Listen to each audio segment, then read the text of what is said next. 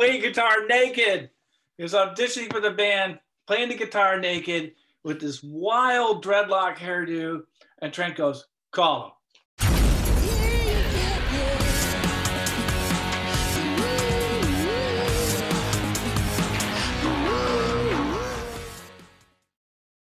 Mark O'Shea was the tour manager, road manager for Nine Inch Nails on their first tour. He's toured second tour. Yes, Pretty Hate Machine, and then the Wonderful and Lovely Downward Spiral. Spoken like a tour manager, right, Trent? He's like, hey, get your shit together, Rhodey. Okay, first and second Nine Inch Nails tours. He's toured with the Jesus and Mary Chain, Peter Murphy, Catherine Wheel, Butthole Surfers, Gravity Kills, Godhead, Sister Soleil, GusGus, and Pigface. He's currently running the Wonderbus Music Festival and is the production manager at the Goodyear Theatre. My second guest is Trent Weller. He's worked as a tour manager amongst other various positions for Avenged Sevenfold, Lamb of God, High on Fire, Kittie, Mushroomhead, Dope, Shadows Fall, and Spudmonsters. He was a journalist, magazine editor, and the owner of U.S. Rocker magazine in Cleveland, Ohio. In addition, he helped open and then actually worked at the Rock and Roll Hall of Fame for 3 years. Hello, guys. Hello. You see that? I did like the whole thing. I sucked it in like a real actor would. I was like, these two guys are very, very. I thought it sounded all right.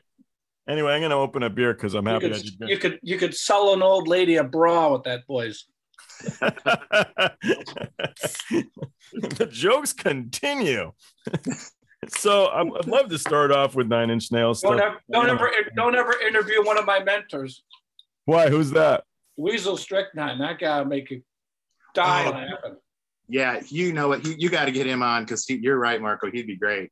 He's hilarious. He knows everybody. He should be president. Who is it? President Weasel. Weasle Strychnine. All right, I'm on it. Celebrity out of Cleveland. Truck driver, bus driver, stage manager. All I thought you told me that Trent was the best thing out of Cleveland. That's what you said. Well, once he left. Oh, okay. Okay. The place has never been the same. Oddly enough, probably not. So with Nine Inch Nails, everybody loves their Nine Inch Nails. It's pretty amazing to me reading this that you fucking did a van tour with Nine Inch Nails. It's pretty amazing. I mean, I did several. Actually, one of our first tour vehicles was my brother Michael's Chevy Suburban, which had no heat, and we used it because it had the front bench seat and the back bench seat, and then it had the big cargo bay. Did you guys cuddle to keep warm? No, but keep warm, not for any other reason. No, but the famous appearance that they did on Dance Party USA. Yeah, we drove that to Philly. We loaded out of the practice space, drove straight to Philly, drove through a raging snowstorm, freezing weather, and I'm literally down to a t-shirt in the front seat. And I don't remember who's sitting in the front because the guys in the bench seat were like, oh my God, Marco, you gotta turn the heat on. So the only heat was in the front of the car. It was just insane, cool. Starting that way and then going to vans and then going to,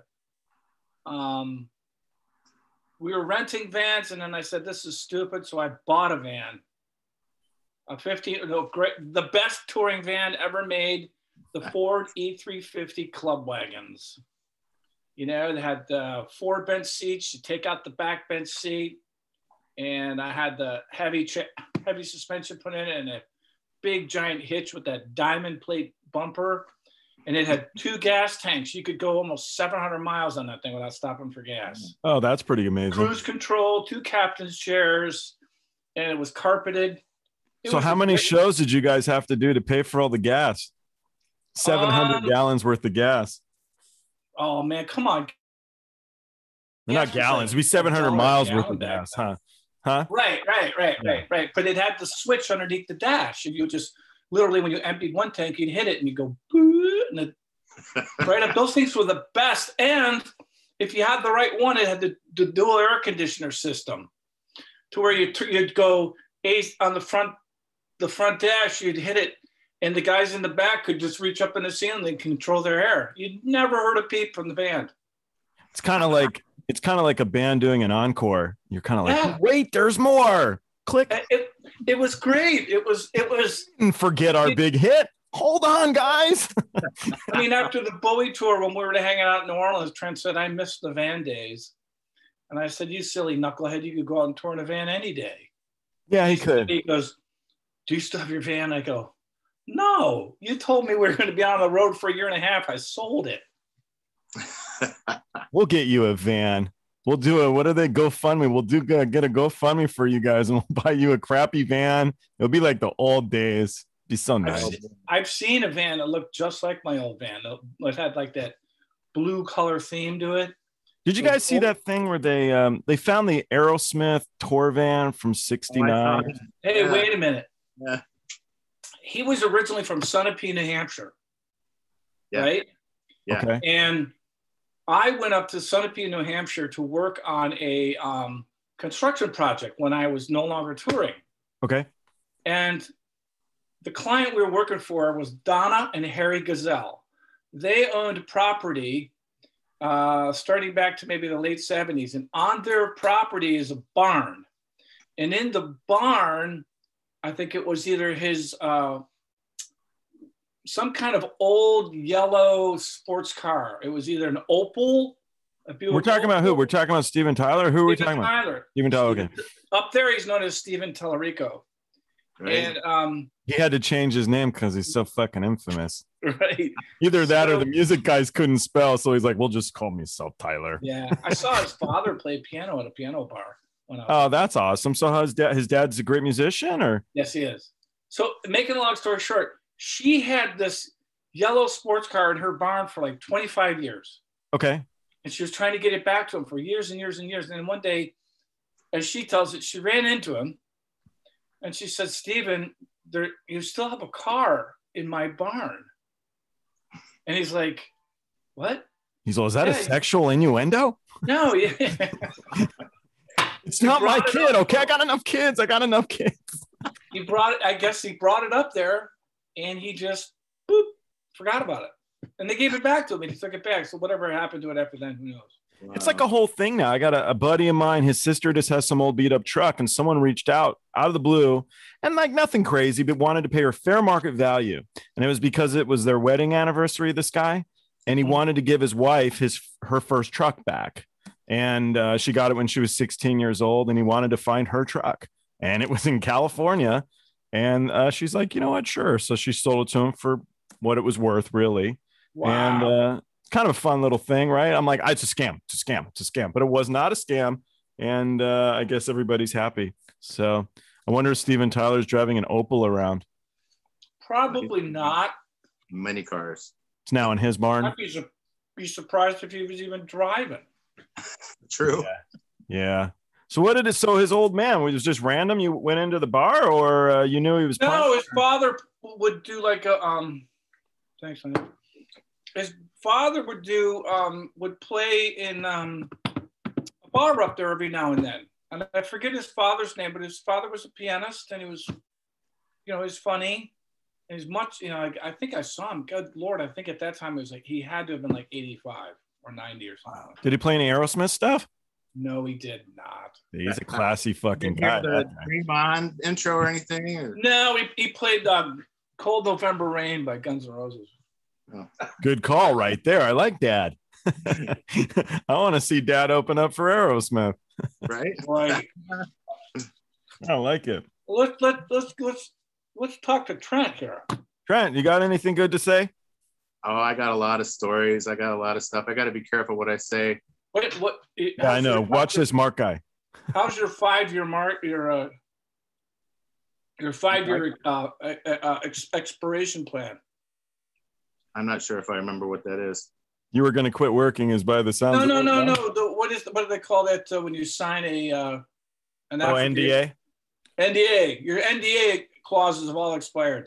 Yeah, I'm thinking about what I'm gonna do. I had a couple things fall in my lap right before COVID that were pretty cool.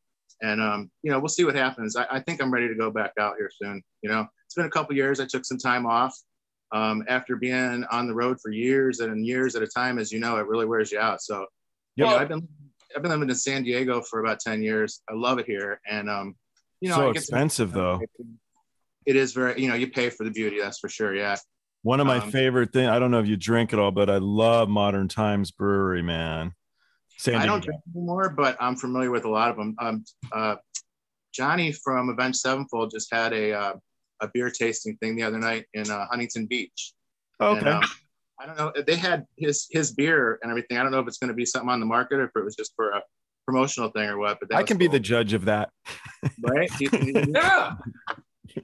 I like beer. I love it all now. It's changed into this little, before you go for your wine tasting, fuck that. Now you do the beer tastings and it's great fun. I love it. So when I go down to San Diego, and then also now you've got Lyft and Uber and stuff, so there's no reason not to have a few beers. I'm not too much of a lush is the real truth, but I do enjoy a little bit of tasty. So for sure. Yeah. San Diego's got a lot of great breweries. Stone, Belgian Beaver, super good. Tons of them. Anyway, for the poor guy who doesn't drink anymore, we're going to focus on beer. I don't know. It's kind of silly, but was it good to hang out with the Avenged Sevenfold, dude? Oh, you know what I got to say about those guys is they were out with me on their first tour right after Warped, I think. And their first album cycle. And I see them, every time they tour. And now that I'm, here, I see them more, but they're really the same great guys they always were. They haven't changed a bit. They just have unlimited beer now. Pretty much. I mean, I can say the same about the Lamb of God guys. They are just as genuine or cool guys as they were the first time I ever met them on their first album cycle. So that was actually a question. So being that you're a complete expert on the Rock and Roll Hall of Fame, do you think Lamb of God is going to be accepted into the Hall of Fame? Oh, I don't know about expert, that's for sure. Not even close. But I would love to see them. They're my friends. I'd love to see them in the Hall of Fame. It's kind of a catch-22 at the Rock Hall of Fame, because just knowing what I know, it's like actually. So I'm joking around, but what did you do? How did you get involved in that? In the Rock Hall? Yeah. What was your role? What happened? I was one of the videographer people. I ordered a lot of the video stuff, and I took care of stuff in the store in the video realm. And I got to show a lot of artists around. I got to show Joey Ramone around the Rock Hall for 4 hours, and just me and him. So what did Joey Ramone think was cool? He didn't really like corporate stuff, but he thought that there was some cool things in there. They had some Ramone stuff in there, and we reminisced about that. Did he run through the Journey section? What's that? The Journey section, the Kansas section. He's just like. Yeah, there's Charlie Watts drums. Why don't you go and hit those? But it was a really great time. It was a magical time because everybody that was anybody came there in the first year or two. Yeah, so I met so many people, but I also was had my mind opened up to a lot of music that I kind of liked, but didn't really know well enough. And I really got educated in a lot of different types of music working there, which was really cool. So I can't say I'm not a metalhead. I'm not a this. I'm not a that. I love everything in its own way. What I consider good in whatever realm it is. But I did learn a lot about music there that I wouldn't have learned on the road or anything, and like Marco will attest, when you're on the road and doing this stuff, now there may be, but there was really never a school or anywhere to go to learn this. A lot of it was just wing it. Fortunately for me, I had some incredible mentors that helped me through the years. Mark O'Shea being one of them for sure, top of the list. I mean, I worked with Stu Stolbo and Arthur Spivak in Los Angeles when they had their management company together. They were both great. Stu was from Cleveland originally. Mm-hmm. Bill Aucoin I got to work with, who managed Kiss back in the day. He was managing a band called Crossbreed out of Florida, and I got to know him through that tour, and then he died a couple years later. Sorry. But Steve Popovich from Cleveland, another one.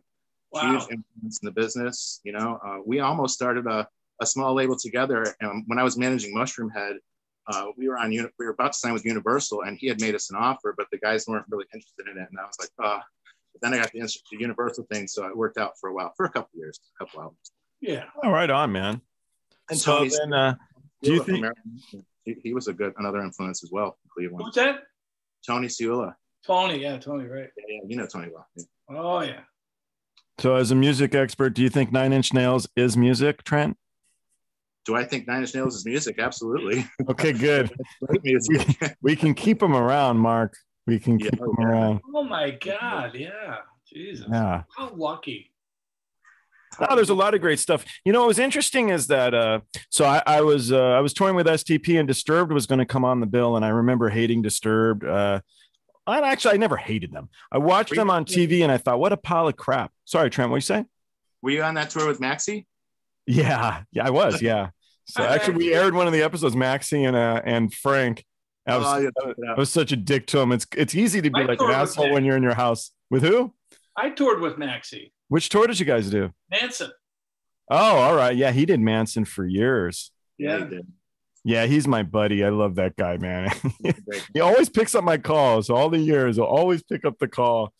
But they threw on the TV. It was MTV still, and they threw on this band called Disturbed, and I'm like, what a pile of crap. You know, this is not music. This is a blah blah blah blah. And I do this whole thing in front of everybody. Sure enough, the next band opening up for STP was Disturbed.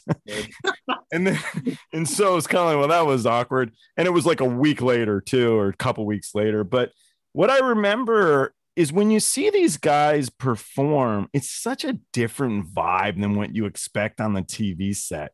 So like a Mushroomhead was where I was kind of going with it. But, you know, less lighters in the air.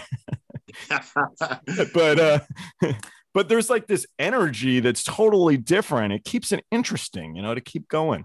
So I don't know, there's like that element of like with Mushroomhead, they wear, you know, costumes and masks and everything, like, you know, similar to like, well, dare I say Slipknot and whatever, but Mushroomhead cut their own path, man, from day one. There's a mystique about those kind of bands, you know, but like, they worked their fucking ass off. That's what I remember. They did. Yeah. As well as you said up at Disturbed. When I was living in Chicago for 3 years, it was just before they popped. And you'd see those guys at every show handing out their CD samplers. Yeah. Who was it? Disturbed? All of them. All of them. Yep. You'd see them at the Metro. You'd see them at the South Side clubs. You'd see them at the North Side clubs. Such good guys. You know, it's shows. Handing out their CDs. It's hard not to like a band when they're cool as fuck. And all those guys were just the nicest dudes. It was Godsmack, Disturbed, and then STP. And it was the same with the Godsmack guys. So like we did this tour where everybody was a bro. There wasn't a single guy who was a douchebag.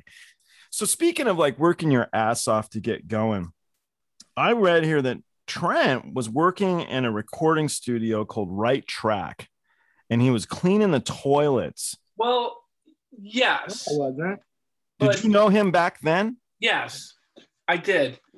So to jump back, how did you initially meet? Because basically your career began by meeting these guys, I think, or no? Not really. No. Okay. When I graduated from college in 1985, I had a shitty job. What was your degree? Sociology, and then a minor in political science. Okay. I wanted to be a lawyer, but that didn't work out. I ended up breaking more laws than saving more laws. So you got to break them before you learn what they are. That makes you a better lawyer. Yeah. Could be a lawyer one day. Yeah, exactly. Yeah. So I went to audio engineering school and came back and tried to find a gig in a studio. Couldn't find a gig in a studio. Started mixing for alternative bands and punk bands. Then started, seeing lots of bands at different shows. And I started to work with the synth band guys, kind of like as a road crew guy. I didn't. When you were mixing for those guys, were you a local or were you in a van? No, we were local, all local. Okay. There was in the late 80s, there was a very vibrant local scene in Cleveland. Okay. Bands could play back then. Here's the other weird thing. Local bands would come out, like a band like the Adults, Trent, would come out and they would play starting a set at 10:30 and they'd go till like 1, they'd take a half-hour break and then they'd play then they would go all the way till 2. They'd play like 2 or 3 sets a night and they would be the only entertainment. So let me get real quick here though. So I started working for bands, and some bands I roadied for, some bands I mixed for. So you're learning how to do tech work, you're learning how to do audio work. So as I started working for the couple of these synth bands, Trent was just like a keyboard player, come join the band and play some stuff. And then he was in another band, and he was in another band. So we'd always see each other. And then if I wasn't working with the band he was working for, I'd see him as a stagehand. I'd say him, hey dude. So I was like, hey, what's going on? So then he came up to me one day through, actually John Mom and him came up to me one day and said, hey, we're shopping demos, and if we were ever to get a deal, would you want to come out on the road with us? I go, are you silly? I'm from Cleveland. I should be the only guy going on the road with you. I know exactly how you think and what you want to do. So, and there is an advantage to that, and Trent will verify that it makes a big difference to have your tour manager from your part of the country. Anyway, because you get all the jokes. So the TVT deal came through, and then we're like, okay, John Mom comes up and says, hey, we're going to send you out on the road to do 10 or 12 shows. And that was it. Bam. It just took off, like crazy took off. That was an exciting time. I remember that. That was cool. It was nuts. And it went from that intro we talked about, my brother's van. Yes, it was very exciting. And then like we went out so that tour that we did in the fall/winter, that was 89. And then we got the opportunity to go out and open for the Jesus and Mary chain. And then we came home for a 2-week break, and then right out back again with Peter Murphy. When we did those tours, we took a van and a U-Haul out to the Jesus and Mary chain tour, and then they put our gear in their truck. Okay. They were the nicest guys you could ever possibly imagine. And we ended up hiring two of their crew, almost 3 of their crew when it came time. So then Reznor was a stagehand at one point? No, he was playing in a band, and I'd see him. Okay. And then when I was working for Belkin Productions as a runner, I would go to Pi Keyboards and have to buy things or get stuff fixed. And he was the keyboard genius at Pi.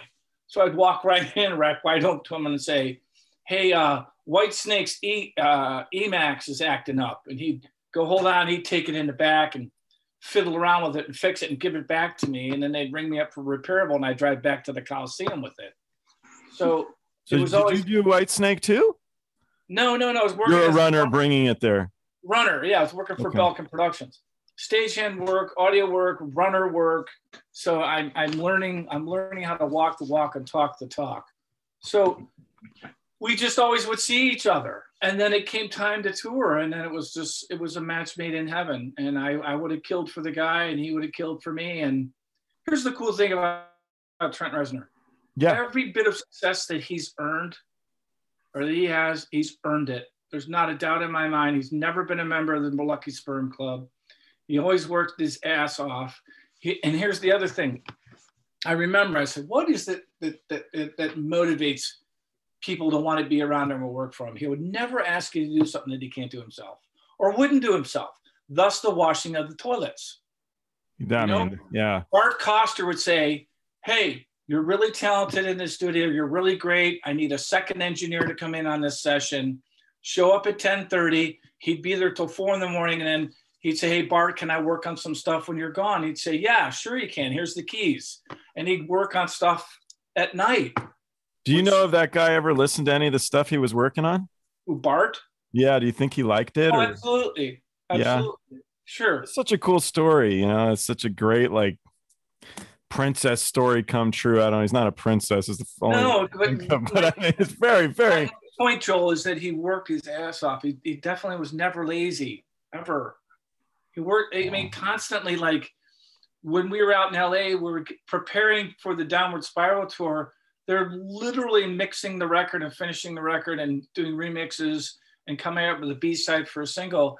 And then he's rehearsing with the band for 6 hours a day. And then he's in the studio with Sean and then the house engineer for another 10. Yeah, serious hours. They work their balls off. I mean, that's why, and that's the way we are from Cleveland, man. It was like, like steel mill boys, let's go, Yeah, go hard or go home. Everybody worked really hard here, and everybody got along, and then somewhere along the way it got weird. But you're still in Cleveland, Mark? Oh yeah. I'm the production manager for a small promoter. Right. And right now, at the moment, I do production management for two festivals. Our just so you know, our tenure with the Goodyear Theatre ended. Okay, sorry. They have sent, building ownership has decided, well, things all changed to COVID, and building management finally said, hey, we can't keep you guys on if nothing's happening. We're going to shut the theater down temporarily until we figure out what we're going to do. So then the contract came up for renewal, and we didn't renew. And I still think they're trying to figure out what they're going to do. So they might renew. I mean, you've got a lot of acts that need venues. So yeah, we know. Yeah. There's three people there's three entities in Cleveland that can get agencies on the phone. Yeah. Live Nation, AEG, and Elevation Group. My boss, Denny Young, talks to agents all day long. Yeah. All day long. So anyway, let's drop Nine Inch Nails for a minute. No more Nine Inch Nails. Okay. And talk about how awesome, and my buddy Trent Weller is. So Trent, are you really awesome? Yes, because you think about where he's come from. I mean, it's like I see Trent's journey is amazing, because he started off as a writer and an interviewer and running his own magazine, and then all of a sudden he just goes, okay, exit Stage Right. And Stage Right was... So I'm an art dealer. I love Raymond Pettibone. And I did look up your magazine, and the cover art was fucking cool. So one of the things I wanted to ask you, there was a guy who definitely was working for you, I'm assuming here, doing some of the cover art. Who's that guy? That'd be Derek Hess. He's a very famous artist. Badass. Up in the Louvre in Paris. He's in Cleveland. He's from Cleveland, and here. He does great work. And he's done a lot of album covers and posters and all kinds of stuff. And his stuff is really bomb. It's really dude, some of those they were great covers, man. And then there's like, that's why I like the Pettibone stuff. You're bringing back a genre. It gives you the giddy, going back to the punk music that Mark was talking about.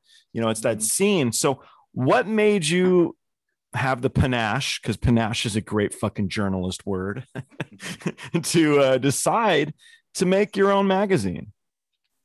A few things. I mean, before I forget, Rob Zombie did a piece of art for my magazine at the time. He did a sticker and paid for it, and we gave it away free in our magazine. And I still have those, and they're showing up on the internet, but they're kind of expensive. But just wanted to throw that out there. Oh, kind of neat. So what's on the sticker? It's a zombie face, pretty much. I think I have it right here somewhere. Did you hear? So he's going to be directing the Munsters. They're doing a Munsters reboot.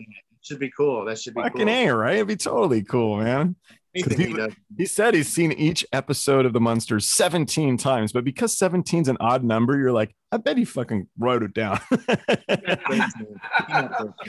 He's a genius. I like him too. He's a cool cat, right? He's just all over the place with like neat stuff. He's a good dude. So I don't know. I love the Munsters. I'm all in, man. I'm like, I will check it out for sure. Yeah, absolutely.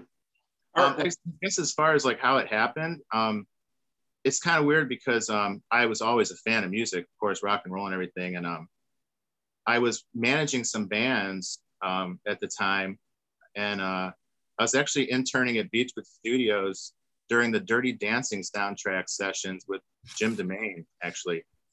And I had a friend. It's what's the one with Swayze? She's like the wind.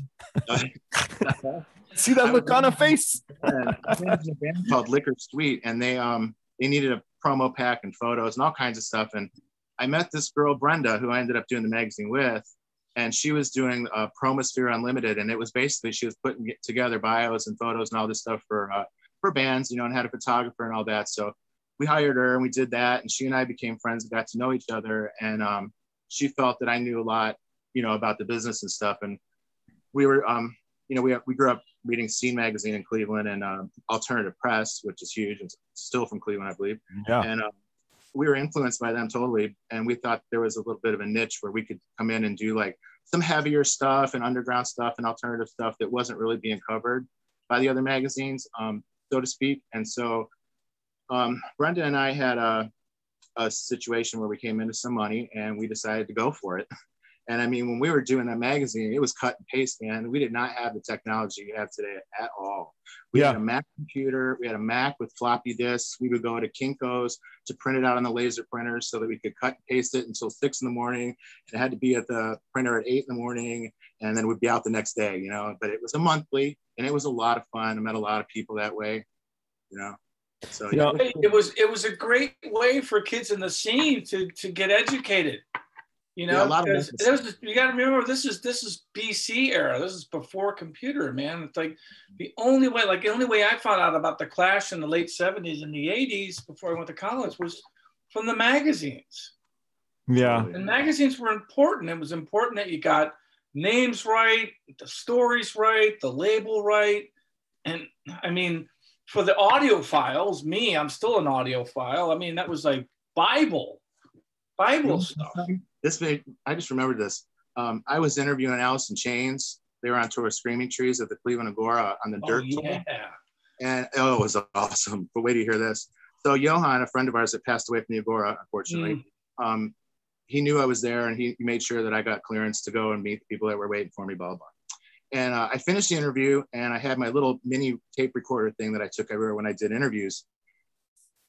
And my friend was like, you should start recording shows at that. I'm like, I tried one and all I got was, you know, so I had that in my pocket and I had brought an extra tape in case the one ran out, but I only got 30 minutes, so it all fit on one tape. So as I was leaving, Johan's just like, find me when you're done and, you know, come to the office, say hi, blah, blah, blah. So I'm on my way through the arena. They're getting ready to sound check on the way to Johan's office and I hear sound check starting. And I was like, oh, this sounds really cool. And they told that there's nobody allowed in the room. Nobody was allowed to be around. They shut the doors, locked them and everything. So what did I do? Because I used to work there and I knew. I ran upstairs to the balcony and I hid behind a chair and I recorded the whole sound check. And because it's so awesome, I put it underneath my shirt so that it wouldn't get that staticky thing, you know? And so now I just need to get that onto like a CD or something. I just found it recently, but it's really, really good. Get in touch with the guys. Which band is that? What's that? That's Alice in Chains? Yeah. Wow. On the Dirt tour, the sound check. I mean, they did Damn This River, Rooster. They did so you listened to it recently? No, because I'm afraid to play it. I'm not touching it. I was gonna say, dude, you're gonna get chills. My friend in Hollywood, he's big time now. He's got his own production company. He's in Game of Thrones. He's doing that Paradise City or whatever it is. His name is Lorenzo Antonucci. He used to be in Sworn Enemy. Okay. You remember them? But yeah, I got a lot of stuff for him that I have to get done, and I'm hoping. Just take it to a proper place and have him transfer it. I was told by a lot of people, don't do anything yet. Wait till you're around the right people with the right equipment because you don't want anything to happen to it. And I actually have a lot of stuff like that, not just Alice in Chains. Did you re-record over your interviews? What's that? Did you ever re-record over your interviews? A couple times it was on accident. The thing that really bums me out is that, excuse me, about 80% of my interviews that were on cassettes and tapes and whatnot, Brenda still had. So when she passed, I don't really know what happened to a lot of them. And that God, what a bummer. Amazing ones.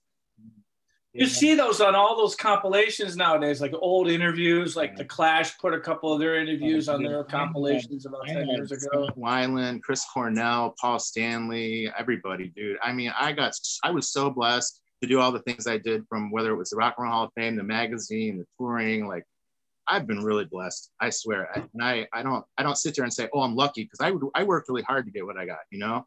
Yeah. But, I love the business, and I'm never gonna leave it. You know, I might get bored after 10 years of doing something and move on, and I've done that a lot. But you know what? It's all right. I've mastered everything I've done almost. So I think maybe one more time out on the road, one or two more tours maybe.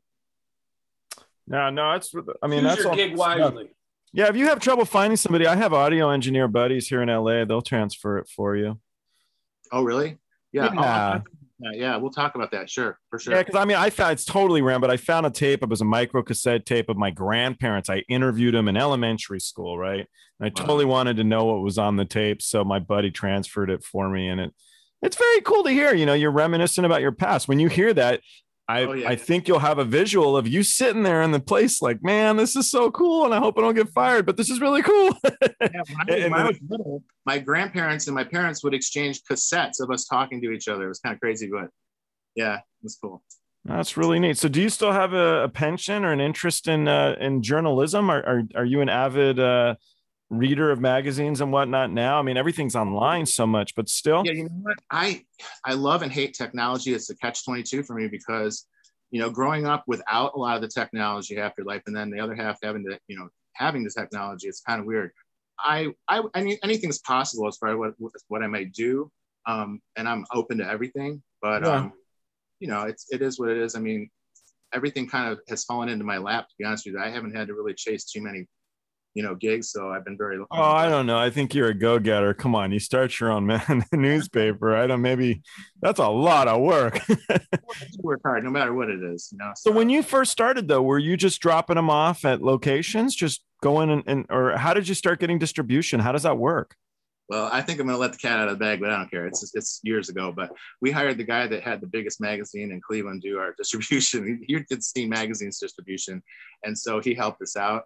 And then we hired some other people, and we didn't have money to pay these people. We gave them like concert tickets, the opportunity to meet bands, you know, passes and free CDs and posters and autographs and shit like that. We never, you know, expected anything free from anybody. Everybody else paid for everything.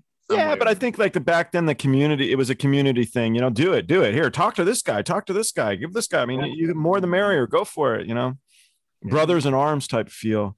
Yeah, it's times to change, you know. It's crazy, but yeah.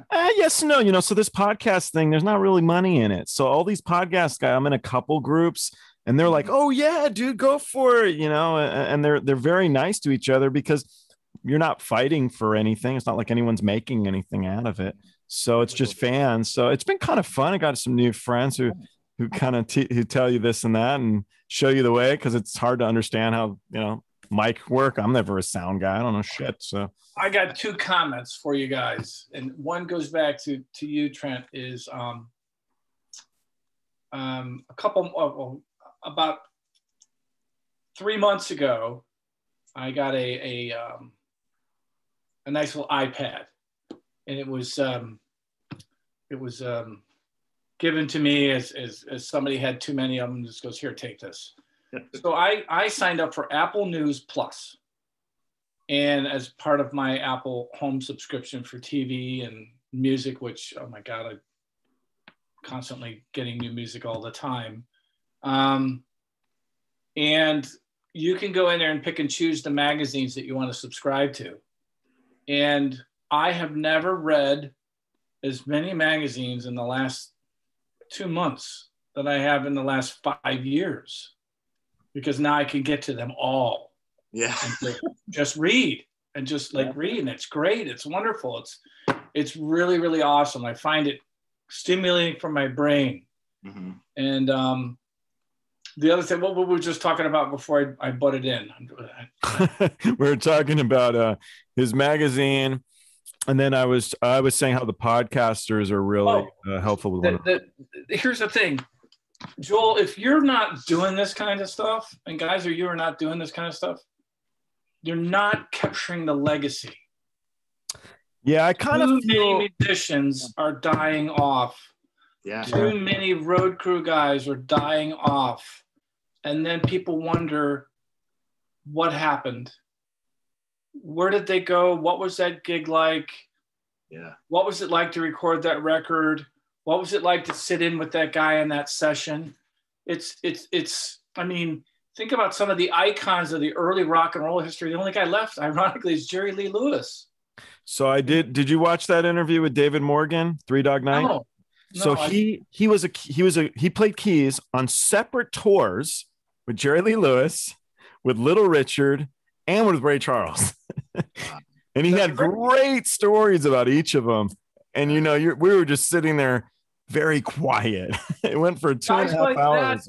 Guys like that should be sitting down in front of a camera with somebody like you, Joel, for 20 hours, like five 2-hour sessions. They were so good. I mean, after 2.5 hours, I wanted more. He almost had me crying. Like, for real. It was, and I'm tough. I mean, look at me. Who's going to tell the stories about all the famous people that have died in the last 3 years? No one. That's true, man. And there's been a lot of it. I kind of think of it in a way of like in the early 1920s, chronicling all those blues singers that just disappeared. How a blind Willie McTell I'm a fan of. Can you imagine having an interview with that guy for an hour? Oh, it would have been magic. But for me, I mean, I'm meeting new people too. I'm being very selfish in my own way. I'm meeting a bunch of good guys, hearing fun stories and remembering certain things. So with like 9 Inch Nails, I remember certain things from my youth, and a pretty girl who liked her 9 Inch Nails a lot. That's the one that stands out the most, by the way. What's that? Which one? Some girl I dated for 5 minutes who loved 9 Inch Nails. So you put 9 Inch Nails on and she'd be all excited. So I love me some 9 Inch Nails. Very selfish reasons again. Very selfish reasons. But Trent would be happy to hear that story. Yeah, tell him thank you, man. I love that guy. I used to hear, so we were on the he lived in New Orleans, right? Or does? No, he left. He's back. He's been back in LA for a number of years. Ironically, I think he got out of there the season before the flood. Yeah. Before Katrina. I remember he was like friendly with Anne Rice, and they'd have epic parties. Oh yeah. I think I love it. I got a funny Anne Rice story and Trent Reznor story for you. Okay. So I think his attorney that was in LA helping him get settled in and looking after him and helping him out was, I believe her name was something like, or I believe it was exactly Jackie McPherson or something like that. Okay. And Jackie McPherson was this New Orleans lady through and through. And so one particular, the 4th of July, 1995, we decided, boy, wouldn't it be a really great idea if we went and spent hundreds of dollars on fireworks? Like every band does. So we went and bought hundreds of dollars in fireworks. And we started lighting them off in the parking lot opposite the studio. Then the cops came and said, you guys can't do that. Okay, dude, thanks, man. Then I think we snuck back into the studio. We were up on the roof. Oh, they won't find us on the roof. So we're lighting off fireworks off the roof. Then the cops go, guys, we're just here. Stop doing it. So then Trent has this idea. Let's get in the minivan. Marco, go get the minivan and we'll go drive somewhere else and light off fireworks. So on our way somewhere else to light off fireworks, he goes, stop here. And it was on some street. He goes, stop here. I go, okay. And he goes, get out. I go, okay. He goes, here, he throws me a bolt of fireworks. He goes, firecrackers. He goes, here, light those. So I put them on the tree line and I light the belt of firecrackers and they drove off. And I'm standing there and all of a sudden, pop, pop, pop, pop, pop, pop, pop, pop, pop. So I'm standing there and then just somebody comes out of this house and walks out of the porch, standing there. It's fucking Anne Rice. She's looking at me and I go, Trent made me do this. And she turns around and walks back inside. I love it. And then they came back and got me a couple minutes later. But yeah, it's like that's his sense of humor. That's Midwestern. So I got a friend. Did you guys ever tour with Carrie Charbonneau? She's a roadie. She was with Dave Matthews for a long time. So she's recently been moving. I helped her move. And so I was helping her move and she had her little dog with her and I had to go pick up something for my girlfriend. And so Carrie got out to go walk the dog. And I'm like, I'm going to leave her here. And I'm just laughing my ass. And she gets in the car. She goes, why are you fucking laughing? Because I was going to leave you up here in the middle of nowhere. I thought it'd be so funny. But it was like, I would never do that to any human being, but a roadie. And she was, I'm really glad you wouldn't. I would have kicked your fucking ass. I'm like, I wouldn't have cared. I was sure that I was going to leave you. And I was, but she caught me. She kind of looked over at me and she saw me laughing. And then she came back to the car. I do have one question. All right. So I toured with a fella.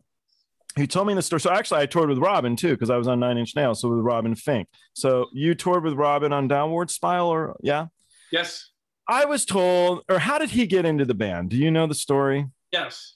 Okay. I believe the story goes, the call went out for auditions to be in the band.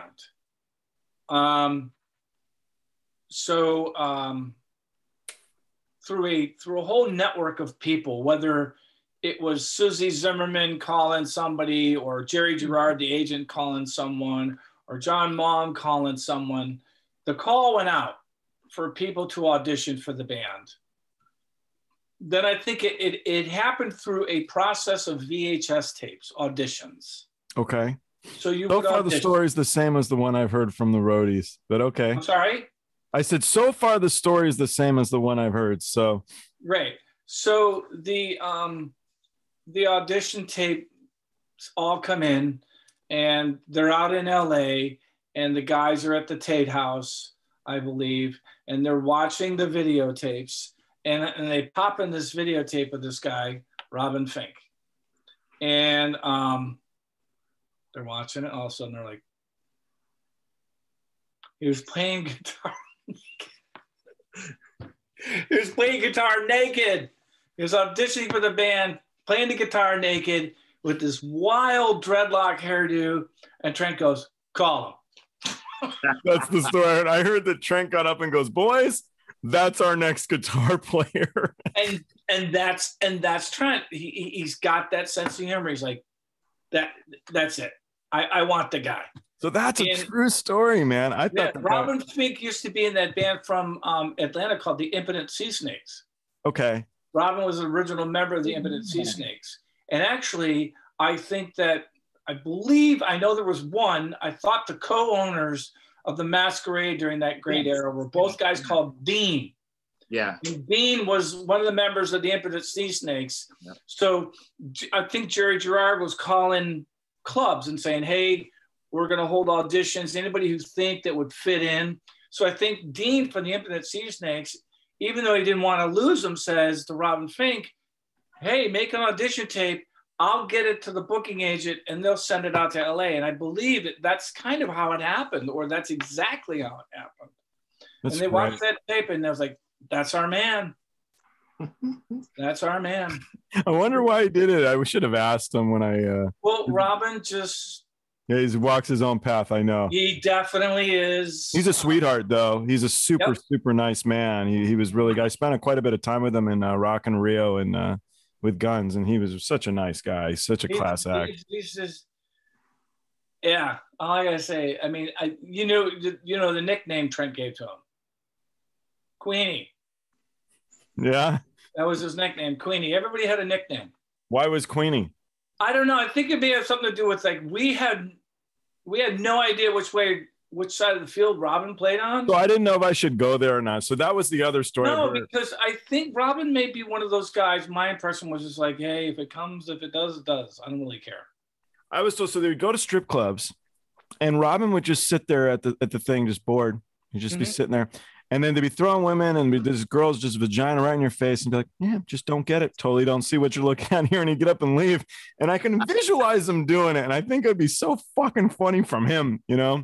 But he is married to a woman. On the Downward Spiral tour, he would pass most nights on the Antics and go back to the hotel and play guitar. Now, Trent told the guys early on, this was as the tour was getting going and getting developed for the Downward Spiral, he said, I want you guys to write music while you're on the road. I want you to come up with ideas. Robin was the only one who bought a road case, and in the road case was this tiny little 4-track. And I think he had a little tiny drum machine and a couple guitar pedals and a cable. And it looked like 3/4 of a flight case for a bass. Not necessarily that long, but it was like as tall and as thick, and so it looked like a flight case for a bass guitar. A third of it got cut off, and in there was his little studio with his headphones, and then he'd bring a guitar up off the bus. And when he checked into a hotel, that case, a guitar, and his luggage would go up to his room. Yeah, he was the same. He didn't never change on Guns. He was the same. He was very serious about his job. Yep. Very serious. Fantastic guitar player too. He would do such strange things always. I don't know. Trent pushed him. Trent pushed him really hard. And I think Robin would probably say that. Trent used to say to him, you need to work harder, right? Create something different. That's great. You're on the right path, but give me something that's completely wacky. And I remember him saying to Robin, there was a brief conversation somewhere, and he said, what kind of music do you listen to? And Robin's like, I don't know, this and then the other. So the next day, Trent went to the music store, and he came back and he gave him 6 CDs. And he said, listen to these. And listen to them, and listen to them thoroughly and all the time. Listen to these. And one of them was an Alice Cooper CD. Oh. One of them was The Rise and Fall of Ziggy Stardust. Oh, yeah. And I don't remember the other ones. But because I don't think Robin was very familiar with those bands at the time. But you toured with David Bowie, too? I toured with 9 Inch Nails when they toured with Bowie. Right. Bowie's class act. Talk about a neat dude. It was pretty cool. I just posted those photos. Yeah. Yeah, I saw that's actually why I saw that. That was from the Blossom date. Yeah. Yeah, I on that tour, I graduated to tour accountant. And so then because the Nails were the opening act or the middle act, they didn't need a tour manager. There was no need for one. And most of our money we're getting paid a flat, Trent, and our PC was based on number of tickets sold. So it was very important for me to know the status of every sellable seat in the venue. So then I turned into tour accountant. So then I started traveling with the crew. So then because of Jerry Gerard, the agent was on the tour, and Jerry Meltzer, the security guy, was there. They just found the minder. So if there's 5 guys in the band, there were 3 people looking after the band party. It was ridiculous. So they were well taken care of. So I went out on that tour, and part of my job was I led you guys, the photographers, in and out of the building for both sets. You were brought in for the beginning of Trent's set, and then you'd leave, and then you were brought back in for the collaborative set. Then you would stay for 2 or 3 songs in the Bowie set, and then I, along with Bowie's security guy, would walk everybody back out of the building. Mm-hmm. It was really interesting. I mean, it was so they were like, the Nails security guy was like way too busy. So I just said, well, during that time of the show, I'm not doing anything. So they got me one of those headsets with a microphone, and I'd bring the photographers in, I'd take them out, I'd bring them back in again, and then Bowie's guy would get them out of the building. It was neat when if you're in Cleveland and you have your laminate, at least it used to be, they'll let you in. If you're a roadie, you get in for free. So we'd go and check it out. And I went in with a woman named Helen, and they had a David Bowie exhibit at the time. And it was neat because she had worked for Bowie. And so she'd go through, she'd be like, I fixed that hat right there. I fixed that myself. And that one right there. And you're going through, it was so. What was his last name? I don't recall. She's English. When was this? I toured with her in 99. Helen Campbell. That's Helen Campbell. Exactly. That's her. And Helen Campbell started with us. Oh, really? With 9? Yeah, she was my production assistant. Oh, she's fucking great. She was brought to us by Tim Buckley, our production manager, who came from U2. Helen was also a U2 person. She was awesome. So I would go in there and I'd be like, Love that lady. Pardon? Love that lady. She was so good. Yeah, she'd be. I'm a kid at the time, and we'd get the Rock Doc out, and I'm like, I need to get some cream because I have a rash. I don't give a shit, Rifkin. Don't want to hear it. I'm like, no, Helen, let me explain. It's nothing kooky. I don't give a fuck. Get the fuck out. Fuck off. So be like, no, listen, I've got a little bit of smoking her Marlboro Lights with her blonde little hair. Yep. I know her well, yeah. She's a great girl. Great woman. I shouldn't say Helen girl. Campbell. Wow, small world. Yeah, Helen Campbell. A lot of great people on the road, man. Love you, Helen. Yeah, that was a wild time. Speaking of wild time, I got a good one for you. What do you got? This involves merchandising. Okay. I don't know if I shared this story with you or not, Marco. But anyway, Did you kill anyone? I've told a few people, but no. Did you kill anyone during the story? Oh, did I kill anyone? No, but I almost. Okay, go ahead. Helen's the one who could hide it. Yeah, I was in Europe. we were in London. we were playing the Marquee on a weekend where it was the last weekend of the Marquee in Soho. They were moving or something, I don't know. And so we were sandwiched in between these huge gigs, like Oasis played one night, U2 played another night, blah, blah. And here I am with Mushroomhead. And so we play in between on like, it was like Saturday, Sunday, Monday. I think we played Sunday or something. Anyway, they have different rules over there. And this was like, unbeknownst to me, you know, in the US, a lot of times the bands get really pissed when people are bootlegging their merch and they want to do something about it. And, you know, sometimes they just send their crew guys out and they'll just take shit and just fuck off. You know what I mean? What are you going to do? Yeah. You know, it's illegal, right? Well, it's not illegal over there. And so I had the same crew for about a year and a half. And we were on Ozfest and all kinds of shit. We went back over there. This was the last night of the tour. And I had arranged for there to be an end of tour party at the hotel. That'll come into play in a minute. But anyway, there was these scalpers like crazy all over the place selling the coolest, you know, merch that our merch wasn't even this cool. You know, I was like, wow, check this out. And my one crew guy was like, fuck these guys, man. Let's go take their shit. Don't mess. Those guys will kill you. They will. They'll stab you. Oh, Trent's guilty. Look at him. Oh my God, he locked up right as he was telling the story. He locked up right there. He said he's going to kill him. That's hilarious. They cut him off. They've been watching him ever since. Yeah. I used to like going into the audience or going into the parking lot and getting those shirts and stuff, and I'd wear them around the band, and the band would look like, who authorized that? Did we make that shirt? And I loved it. I know exactly where her story is going. I was told many, many years ago, do not confront or mess with the bootleggers. Just lick your wounds and move on. Well, in other countries, yeah, they'll fucking kill you, I think. I mean, I wouldn't. So how did you two meet one another? You and Trent Weller here. Let's go back to my comment earlier. Yeah. About the Cleveland scene. Okay. But you don't remember the exact moment. You just remember. No, I don't. And okay, so he's doing a magazine. I'm doing stage crew stuff. I'm doing stage management stuff. I'm doing runner stuff. Right. And so you're constantly working. You're constantly seeing the same people. And I'd see Trent and or some of his writers at meet and greets because they had done an interview or they were going to do an interview or review. So they'd always be there. And then Mushroomhead started to really take off. And he said to me, he goes, I think we're going to get a record deal. Oh my God. I'm like, going, good, man. Get another band from Cleveland.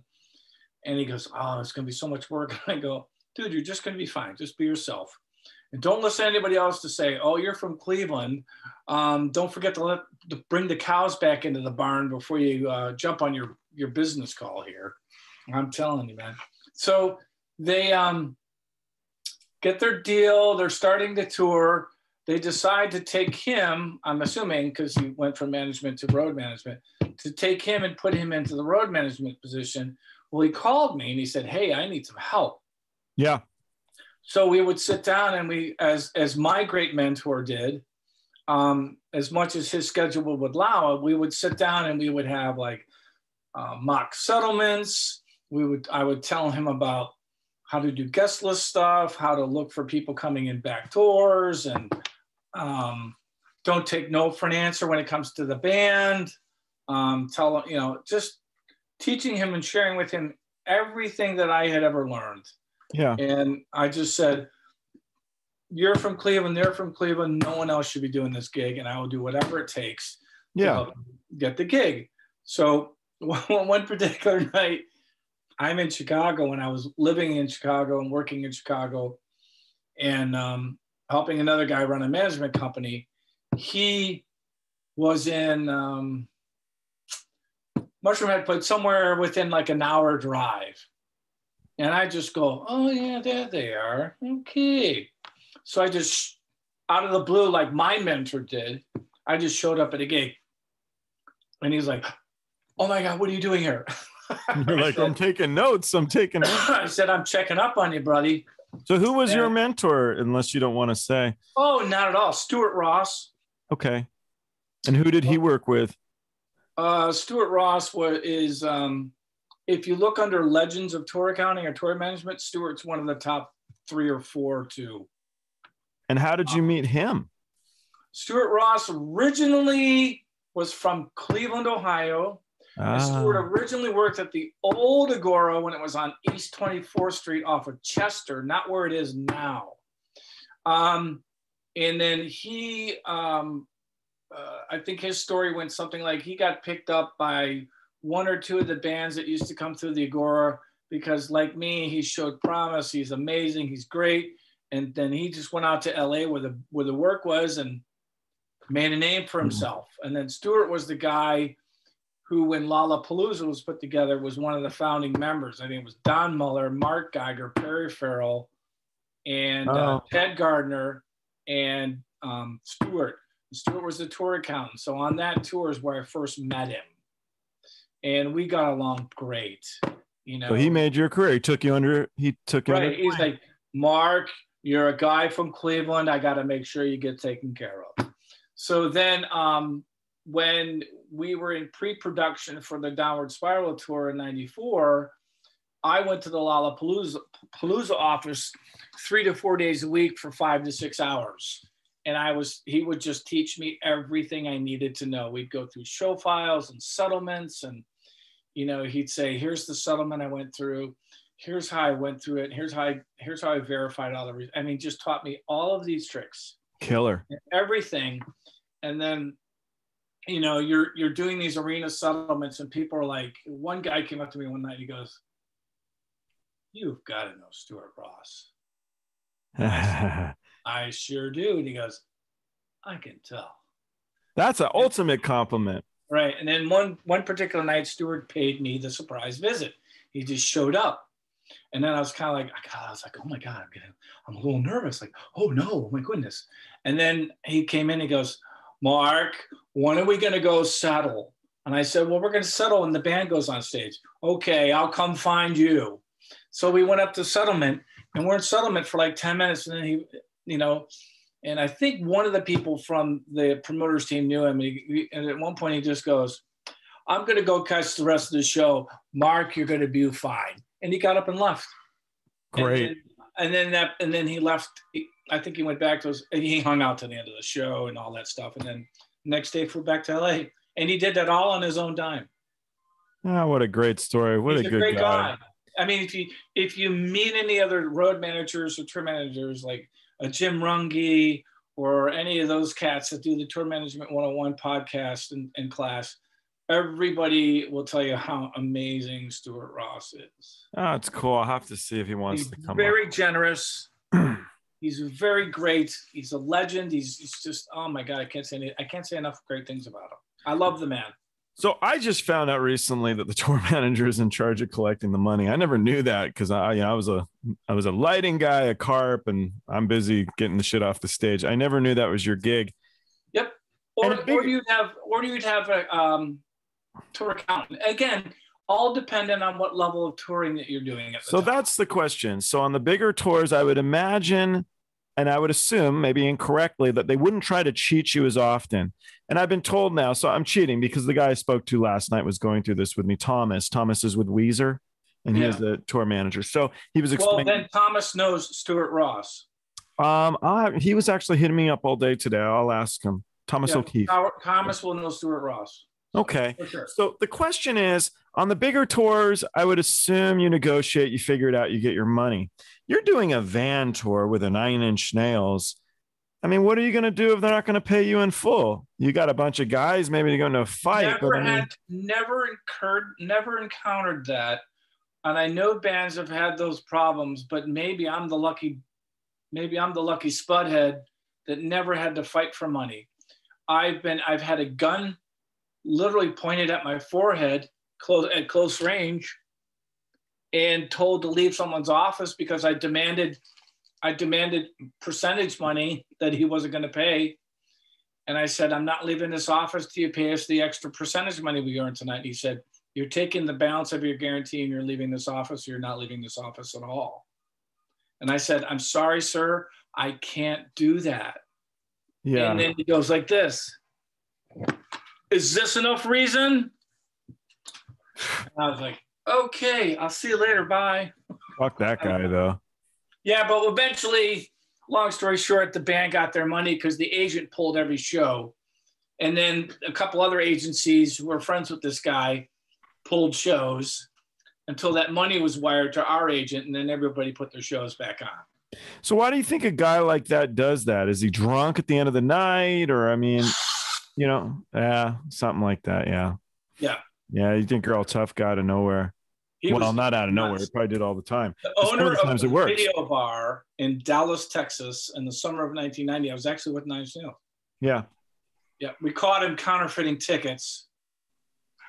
He had extra tickets printed above what Ticketmaster was selling. Wow. And I discovered that by talking to a bunch of fans lined up down the building. I started to see, like, I'm looking at their tickets, and I started to see I go, that's a Ticketmaster ticket. What's this? This is ticket number 283. What's this? And it was like printed, like old printed tickets with a number on it.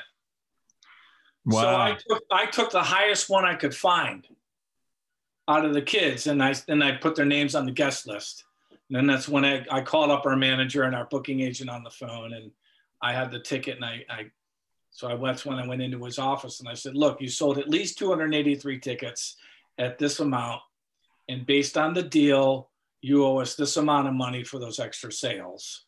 So what are the guys in line saying? I mean, they must be afraid you're like, no, I'll let you, get in. They were cool. They were cool. And they, I got them in. They were fine. No big deal. All good. I missed you, Trent. It's been tough. I lost you guys there. Sorry. No, dude, you're good. We had such a great laugh when you disappeared, because it was right as you were about to tell this horrible story. And then you went, ah. Yeah. And your face was literally that. Your face was like it was this. really good. The way you were talking about those, that you're going to get the counterfeit shirts and stuff out of the parking lot or wherever. Oh, okay. Yeah. So yeah, we Mushroomhead. We didn't realize it was illegal. So, the crew guys were just like, oh yeah, they did what they always do. They just grabbed them, and they were really cool actually. And they went in and they proceeded to give them to everybody. So everybody's wearing these hoodies and whatever, right? Didn't think too much about it. And the club manager, I believe, came running asking for me, and they're like, he's right there, and everybody's pointing at me. I'm like, hey, what's up? And he says, we gotta talk. And I'm like, okay. And so he pulls me aside.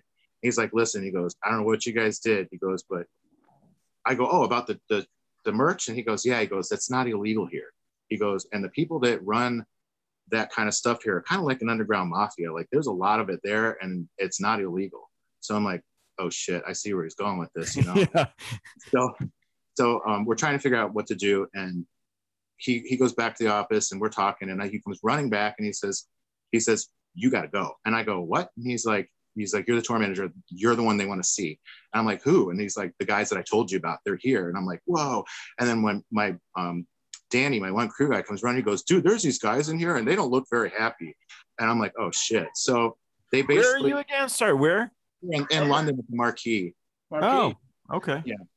And so my guitar player, Marco, says to me, he goes, we got to get you out of here, dude. What are we going to do? I go, oh, fuck. And he looks down, and there's a big dead drum case, dead meaning empty.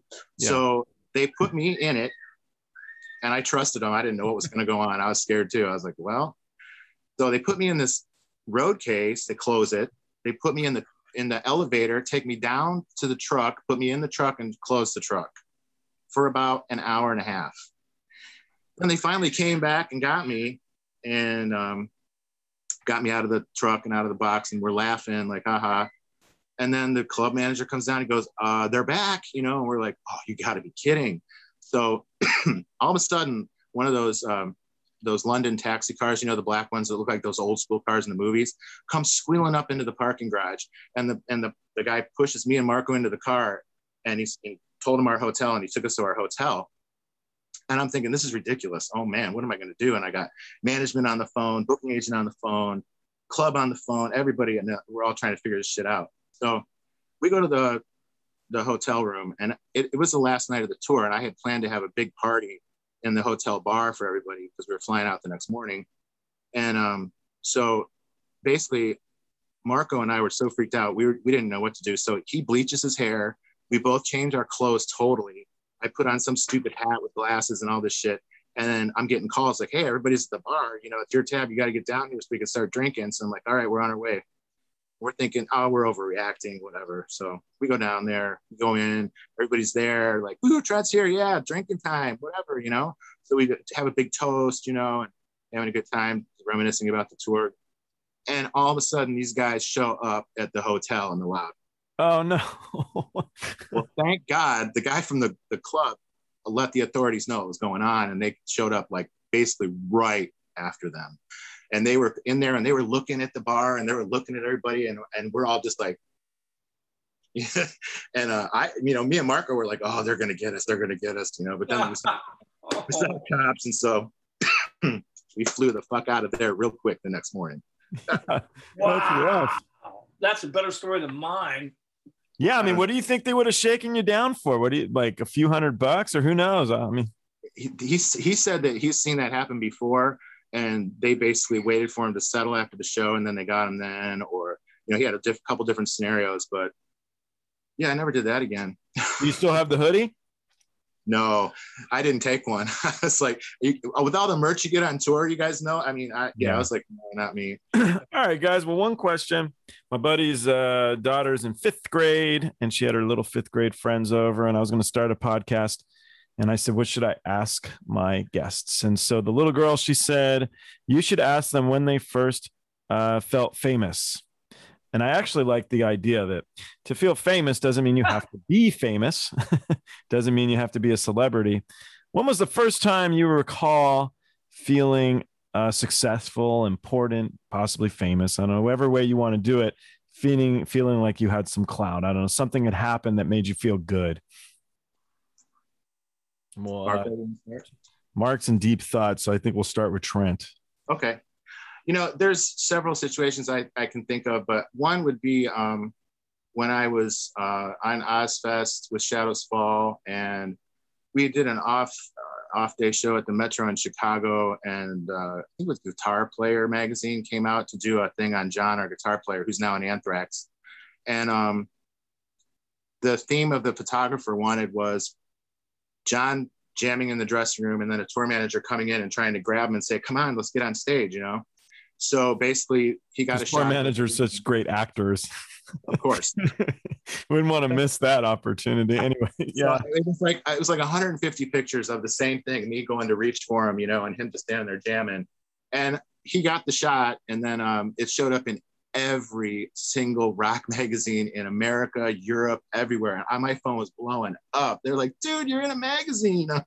It was kind of cool, but very cool. It made me feel kind of cool, you know? How ironic. That's a great one. Dude, you're in a magazine. Yeah. Yeah, right? Like I wasn't ever in one of those before. That's funny. But it was a big deal, you know? What do you got, Mark? Mine's a little different. Okay.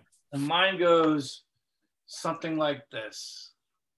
So the Nails are traveling in our van. We're supporting the Jesus and Mary chain. So March 1st or 2nd, we're transitioning out of Florida and heading up the East Coast through the Carolinas. And back then, I had a bag phone. So I could be reached. So my phone rings and it's my mother. I go, hey, Mom, what's up? She goes, and I'm driving.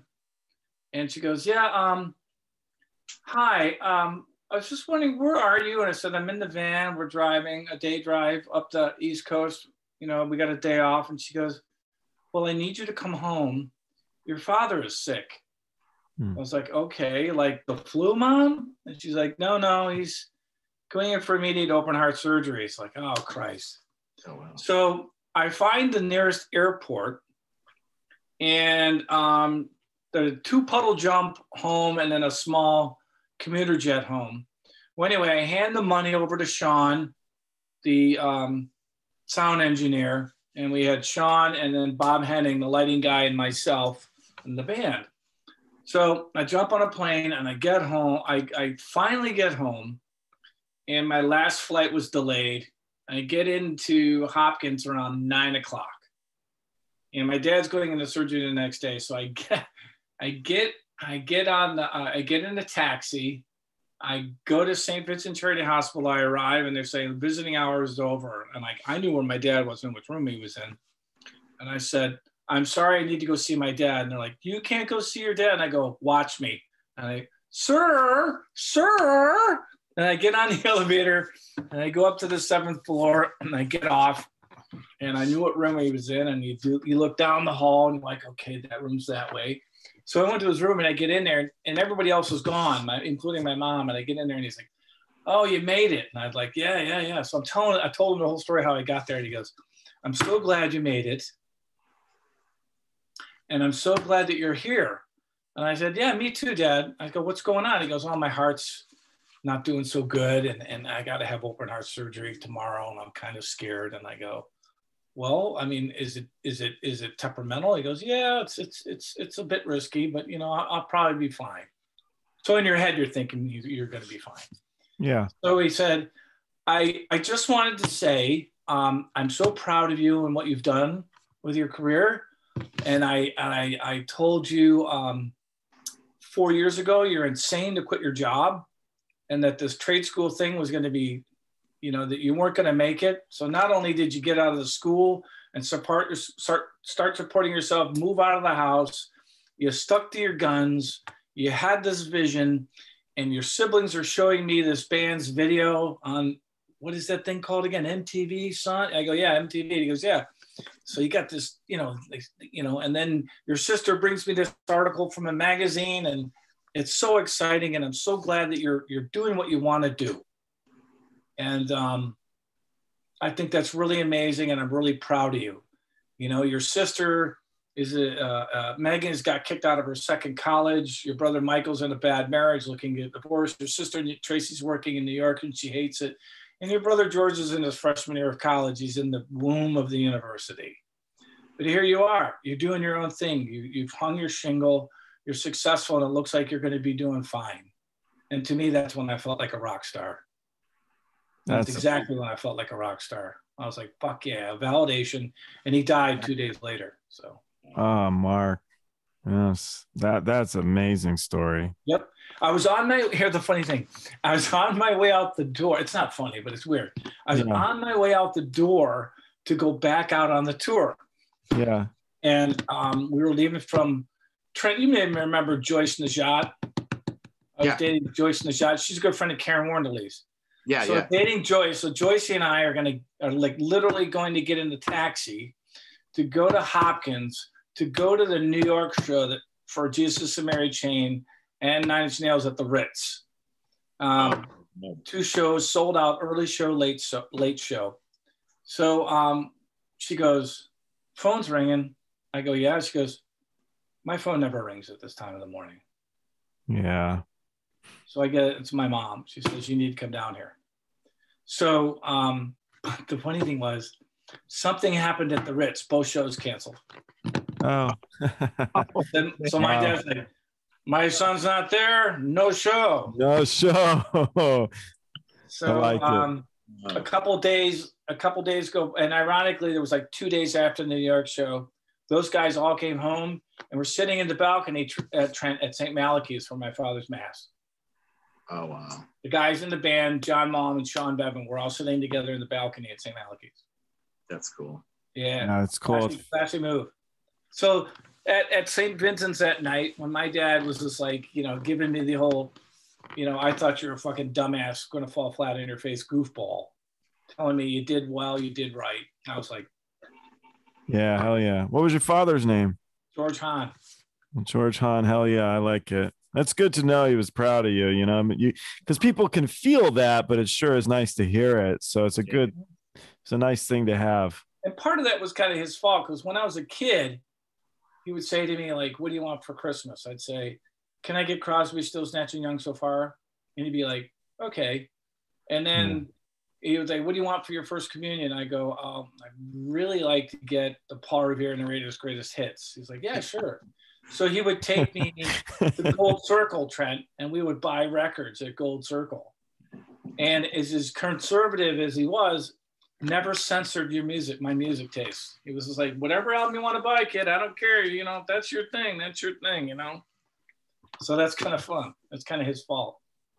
Good for him. Well, you had a good career out of it. So he was, I think his at fault was to the benefit of all. Yeah. What the hell? Yeah. Good. What did you guys think of the Drew Carey show with the Cleveland Rocks, the whole I worked with Drew Carey, actually. Yeah. I was the producer on the show. Yeah. And I did a lot of stuff when they filmed in Cleveland. You know, we did when they did the football episode at the stadium when it was new and stuff. And yeah, he's a great guy. He's still really cool. I've seen him. I loved his show. I loved it. See him MC comedy nights. He worked at the Improv when I was. Yeah, remember what was the comedy club that was on West 6th or West 9th? Comedy Club, wasn't it? Yeah. I worked at the Improv. On the side street in Warehouse District, and then they put the comedy club in the flats. Yeah. I used to see him as the local host comic at the one when it was up in the Warehouse District area. Mm-hmm. Yeah. He was I was a door guy there when he was performing. It was pretty cool. I loved his show. It was so much fun to watch. The theme song was great. And there was a guy who was writer on. His name was Sam Simon. Sam did really well because he was the co-creator of The Simpsons. So early on, Sam got into an argument with Matt Groening, and the decision is that Sam felt he was doing all the work or whatever. So they got into a fight. Sam went his own way, and he had nothing to do with the show. He just got paid and paid and paid and then paid more. He was a very, very wealthy man, and he became a major animal rights activist. And he passed away young. He had cancer. And I was at this auction. I buy and sell memorabilia, and they had like 38 Emmys roll by because there were Sam's Emmys from The Simpsons, and he wasn't doing the show anymore, but he was one of the co-creators. And I just watched the car, and they looked at me, they're like, "None of it's selling, asshole." And I'm kind of like, oh. But I did get all of his stuff from the Drew Carey show. So I got like his director's chair and some fun stuff. It was a fun show. There's a lot of good pictures of him and Mimi that are just, you can tell they're just having fun. It's behind the scenes fucking around stuff. And it was great, man. Was always like that. Every time I worked with them, it was always, everybody was always laughing. The cast was always super cool to everyone. A lot of times when you're in that position, the cast is kind of like separate from the crew and whatnot, which is understandable. But they were all over it. If they saw me standing there, like Mimi would walk up, "Hey, what are you doing?" It was cool. They were cool. Like, it's the Mushroomhead guy. I get that still when I go home to visit and stuff, but I guess that was kind of like one of my big things or something in Cleveland. I don't know, but I'm not really that guy. People from Cleveland are fucking funny, dude. They are. Yeah. We are fucking funny. I mean, look at one of the best comedic actresses out there. Although now she's doing some other kind of drama. Catherine Hahn. Oh yeah. Funny as hell, man. I didn't know she was from Cleveland. Yeah. My There's cousin. so many people from Cleveland. So many. She's my cousin. Oh, you're kidding. Catherine Hahn is my cousin. So he was waiting for you to be like, "She's great." What was your favorite item in the Rock and Roll Hall of Fame when you worked there? What was the piece that stood out? That's a good one. Wow, what the cool thing is, I could say all kinds of stuff, but the coolest thing was that I was there when they were putting a lot of the stuff in. And so I got to sit in Janis Joplin's Porsche. Oh, I was going to say 356 Porsche, all painted up. So cool. Yeah, we weren't supposed to do any of this, but I had pictures of it. But I also put on Michael Jackson's hat, which was we did so many things. I'll be real blunt with you. I'll be totally honest. We used to smoke weed in the stairwells and get away with it forever. And Rock and Roll Hall of Fame. Yeah, I don't think anyone. It's funny. This guy Dana had a sailboat on the near west side of Cleveland, and one night we all went out drinking, and we were on his sailboat. We decided to sail by the Rock Hall, and I'm like, "Well, we can't get in trouble. I work there." So we went into the channel inside the break wall where you're really not supposed to be, and they have lights that light up the Rock Hall that are in the water, and they're like on Genesis, and they light up the Rock Hall, And the wind picked up, and we kind of ran into one of them and knocked the light out. And it was a big deal. The Coast Guard came, the whole deal, right? So anyway, I had to work the next morning, and I go in, and all these people are talking. I'm like, "What's going on?" They're like, "Somebody had a boat and they ran into the Rock Hall last night." And I'm like, what do you mean? First of all, they didn't run into the rock hall. They ran into the light outside. They're like, how do you know? I'm like, I was in the boat. Thank God they thought it was funny. Because, you know, I mean, I worked there. That's the name of your autobiography. I was in the boat. So we did Lollapalooza, as you all know, and we dropped off Lollapalooza early, which caused a little bit of a problem for them because we had gained so much steam as an integral part of the tour, and we dropped. We didn't do the last 3 dates. It might have been 4, but I know it was at least 3, and they were getting ticket returns. So they were trying to convince us, you need to do it. And John Mom's like, no. Chris Blackwell, one of the most powerful men in the music business, is expecting us to start our European tour. We're not going to delay a European tour, sorry. So they were like, anyway. So we go over to Europe and we opened for Guns N' Roses in Mannheim. 9 Inch Nails, Skid Row, Guns N' Roses. Nice.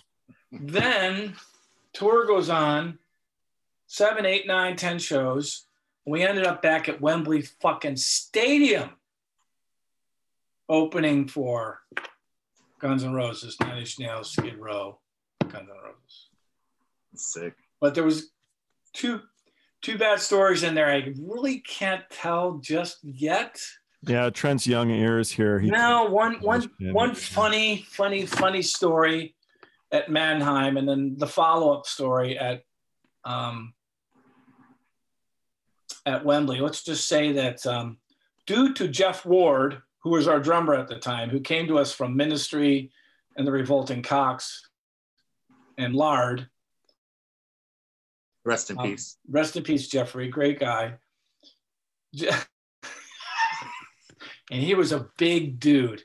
I mean, he was as big as Andy from Every Time I Die, like that big and that strong. And Jeff was just a ball buster from South Chicago who lived with his aunt, and his aunt was Al Capone's cousin. Oh, shit. Anyway, Jeff's desire to play a practical joke on Skid Row went way too far. Way too far. When we showed up, because John Reese was doing security for Skid Row back then, and John Reese wanted to fucking kill us at Wembley. He was ready to strangle us. You know, it's funny. I just thought of something. Speaking of 9 Inch Nails, this is really a good one. Now, what I'm going to talk about is posted on my Instagram if you want to see it, and I actually still have it. But you guys played Nautica Stage in Cleveland, I think. Courtney Love, Marilyn Manson. Yes. I should say whole Marilyn Manson, 9 Inch Nails. And at the time, Courtney and Trent were having some problems between each other, I think. Oh, no. Or no, this is what caused the problem. Never mind. No, I know. There ain't nobody who knows that story better than me. Wait, I know, but go wait. ahead, you tell your story. So at the time, I was bartending and running a club on the other side of the river, the Boiler Room, 90 Bar. Yes. And after that show, we had a big party, and I remember Courtney stayed for 2 days, and I hung out with her and Melissa and my friend and a couple other, Shelly and a couple people, and she wanted to write a letter to get to Trent Reznor, and wondered if anybody could get it to him. And I knew that I could probably give it to, you know, John or like somebody or whatever, but I didn't really want to be involved, you know, or whatever. So I'm not going to say what it said, but she wrote a letter to Trent Reznor and signed it, Courtney Love Cobain and everything.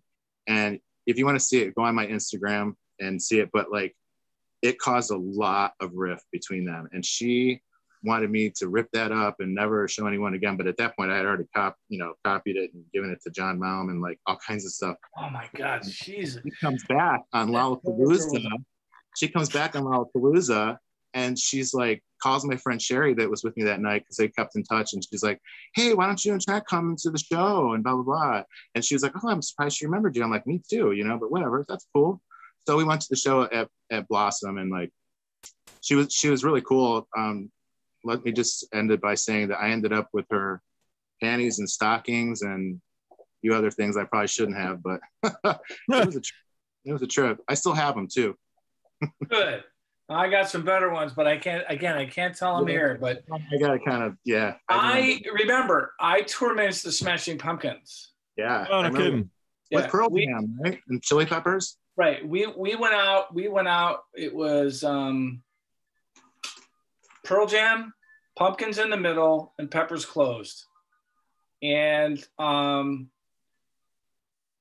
so I got to be really good friends with, obviously, the Pumpkins and the guys from Pearl Jam and the Peppers. So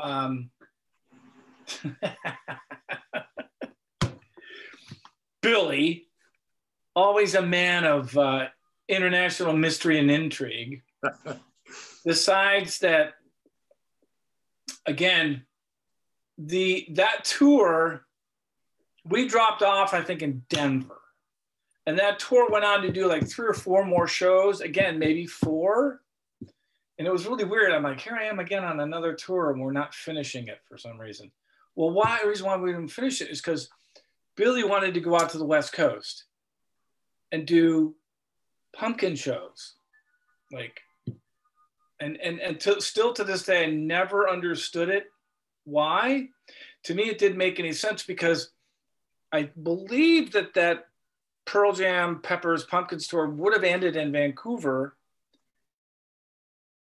and then we could have just headed south. I don't know. I didn't get it. I'm sure there was a good reason. So Andy Gershon's their manager. Andy calls me and says, you're going to go out on the road with the Pumpkins, and we're going to drop off the tour early.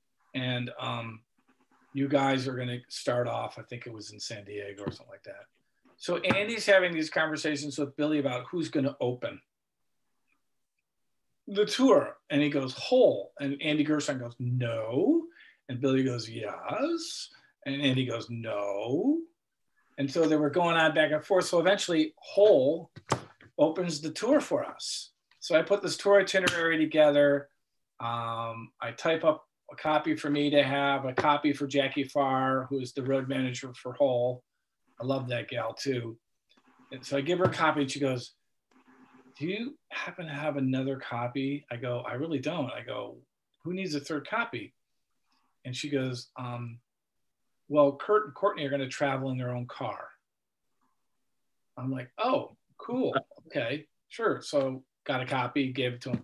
He drove, like, they drove a silver Lincoln Town Car. Hole's driving in their van. We're driving in our van. We're playing clubs up and down the West Coast. And he got her there every day. He was on time for sound check. And it was like really kind of cool. It was kind of like, it's fucking Kurt Cobain. He's kind of roadieing.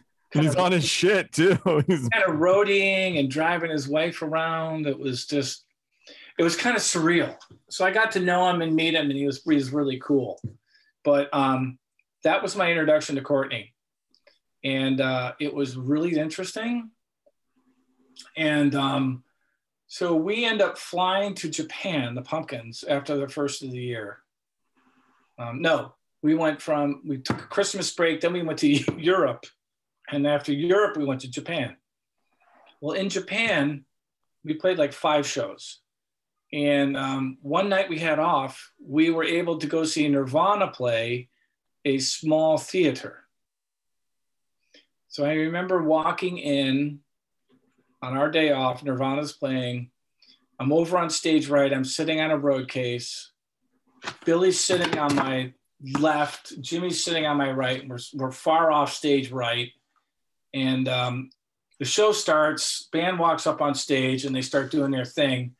And then upstage right, out of off the rear wall door, out comes Courtney with a Heineken and a Marlboro, pregnant at the time with Francis. Of course. She comes over, she goes, Marco! She comes over and she's like, gives me this big hug. She gives Jimmy a hug. And Billy's sitting there in his coat. He goes, do I get a hug? And she goes, if that guy sees me hug you, you're going to be wearing that Jaguar. Walked away. Or something like that. Billy would refute that, but, you know.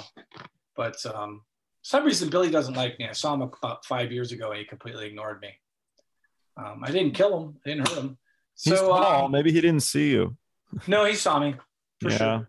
Because Jimmy saw me, came right up to me and gave me a hug and said, "Come see me in 5 minutes." And we sat down and talked for 45 minutes. You know, he owns now including FaceTiming with his dog. So he owns now the NWA. I think this wrestling thing. I had these two wrestlers on here. He doesn't need to be playing drums. He told me the whole story. He goes, "I don't need to be playing music anymore." Oh, and when he did that, when the Pumpkins did that tour called Pumpkins and Plain Song, and Jimmy was the unannounced special guest, he told Billy, "I'll do it, but you can't use me in the billing." Oh. So the only time anybody ever knew was that Jimmy was there is either through the internet postings or when he was brought on stage. And that was like the fourth or fifth song of the set. So anyway, so Courtney, we find out that Hole's going to do those shows with us that Trent's referring about. Yeah. Trent, the first show of that tour was Nautica. Yeah. The first tour, the first day that they did shows with us was Nautica. And I saw like Trent's going like, "So what's she like, man?" And I go, "Very sharp." I said, "Trent, you remember Jim Rose?" He goes, "How can I forget Jim Rose?" I go, "She's a lot like Jim Rose. She's a carny supreme." I said, "She'd talk your mother out of her bra on an airplane." You know, I mean, she's that crafty. So he good memories of you though, Courtney. So she was getting death threats. And you remember the cop? I do remember that. Yeah, cop had to go pick her up at the airport. That was back in the day where you could meet somebody at the gate. So an off-duty police officer that used to work for Belkin Productions meets her at her gate, brings her from her gate to the gig. He walks into that backside door over near catering, Trent, and she comes in through the gate, and I go, "Oh boy, here we go." And she's like liquored up already, and she's running late, and she walks past the catering tent. She walks into the center area where all the dressing room chairs were, and I'm walking out, and she looks, she goes, "Mark O'Shea, what the fuck are you doing here?" I go, "I'm tour managing 90 Snails." And Trent and Robin are sitting on the steps outside their dressing room trailer. And I look over at Trent and I go, "Told you I knew her." So then she goes over, she goes, "Oh, where's my band?" She goes over to the dressing room cook. She goes, "Okay." Then she comes running back over to me. She goes, "It's immediate. I need to use a phone right away." And I go, "No problem, Courtney." So I bring her in the office and she walks in, she sits down at my phone and she says, she gets on the phone with the merch person. Meanwhile, she's got a baby doll tee in her hand, right? One of her shirts that's on sale. "This is not the thread count I asked for. And these colors are off. And the printing on this sucks. If you can't get it right, I'm sending all of these back. And get it right, and I want them in 2 days." Hung up the phone. "Okay, where's my dressing room again?" I mean, sharp. Yeah. Sharp. I mean, even though she had a mind for business. So let's just say that the night went downhill from that point forward. Yeah. Starting when she put her foot up on the floor wedge. And it scared the hell out of Party Marty. Oh my God. Poor Party Marty was in the pit, you know, and he's doing securities in the barricade. Whoa. Ain't nothing but monkey, you know? He's looking up there, ain't nothing but monkey. She was wearing that baby doll dress with nothing on underneath. Yeah, she did that a lot. Yeah. So it just all went downhill from that point forward. And, you know, there was a lot of bonding that went on at some of the after show parties, like, you know, when Drew Barrymore showed up because she was dating Eric at the time.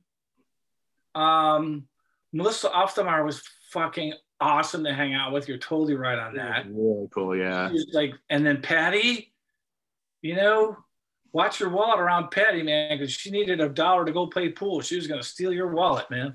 She's a funny lady. I like that gal. A great drummer. Yeah. So that whole cast of characters.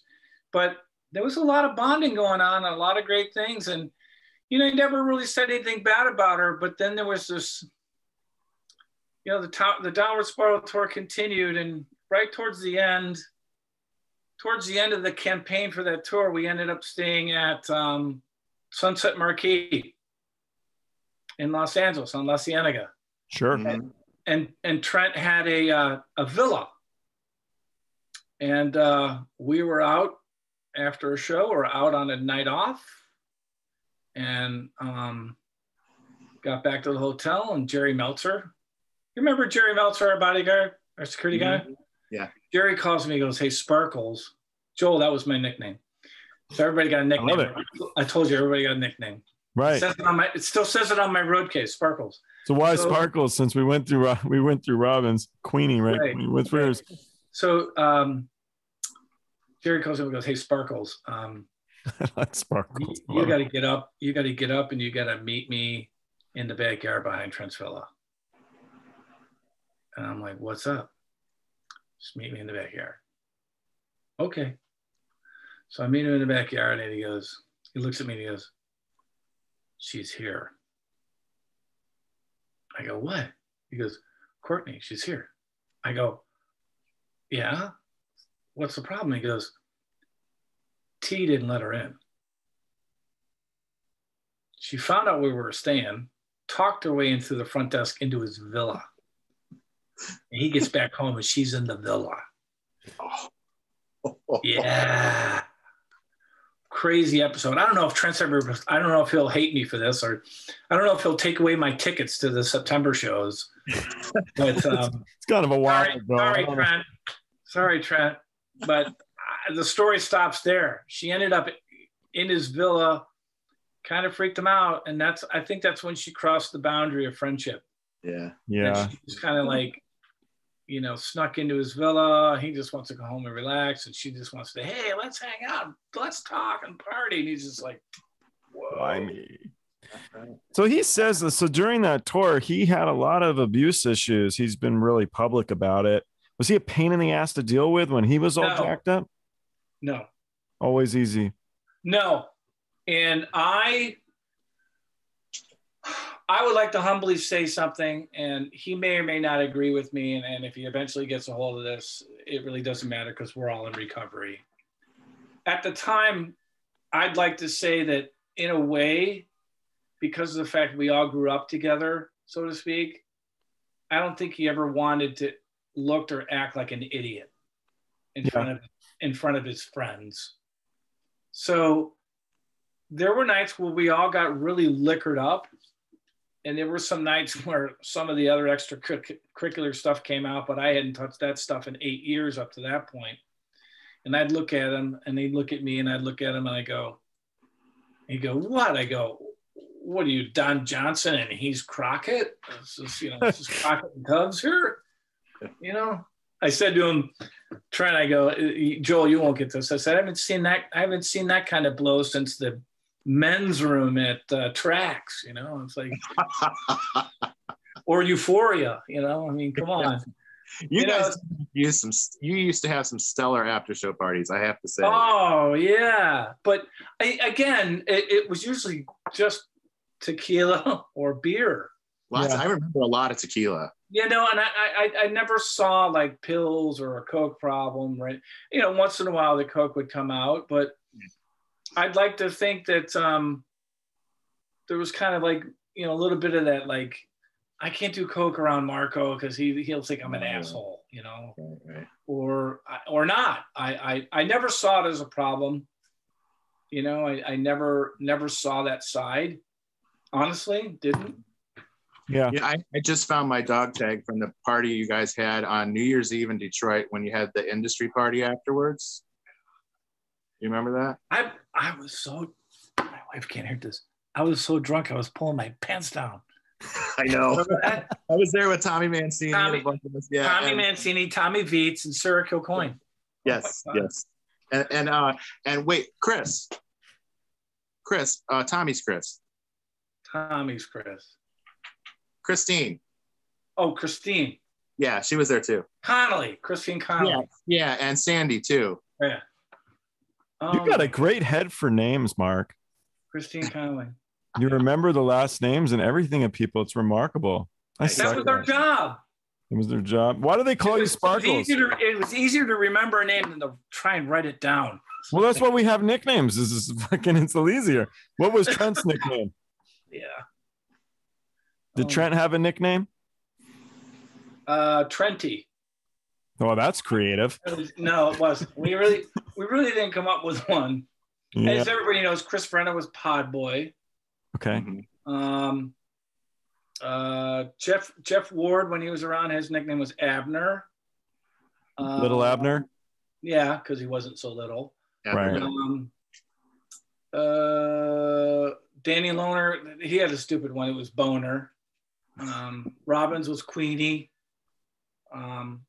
Charlie, when Charlie was around, we just called him Clouser. Hey, Clouser. We just called him by his last name. James Woolley was Woolly Bear. Oh. Woolly Bear. And then Lee Mars, when he was playing keyboards with the band, he was Lemur. And that's pretty much it. That's pretty much everybody from and then Richard Patrick's nickname was of all nicknames was Piggy. Piggy. Yeah. Is that from Lord of the Rings stuff? No, it might have been, but Richard Patrick, when he used to drink, he would sit there and he'd have this. Richard actually is actually very, very funny. Okay. Like comedic funny. And he would sit there and he would go into this character who was Piggy, including with a voice and the way he would walk. It was just, he would just, and like Richard, like Trent once in a while would go, "Hey Richard, do Piggy," so he would turn into Piggy. Laugh. And that's where that came from. And I don't think that had I don't think the song "Hey Piggy" had anything to do with Richard, as some people would think it is. I think Trent was just always fascinated with pigs. Yeah. Because Trent's all lined up. He's a vegetarian or he's a public vegan or something, isn't he? No, I don't know. Not back then he wasn't. I don't know. Maybe I'm making shit up now. I don't know. A lot of nights at Morton's. A lot of nights at Ruth's Chris. Oh, yeah. Those are Good great stuff. Anyway, I'll let you guys go, but I genuinely appreciate the time. And it was so good to talk to you guys both. Have a kick-ass weekend. Enjoy your Memorial Day. Yeah, you too. Thanks for the opportunity. Thank you, guys. All right. Oh, I'll talk to you soon. Rock and roll. Rock and roll.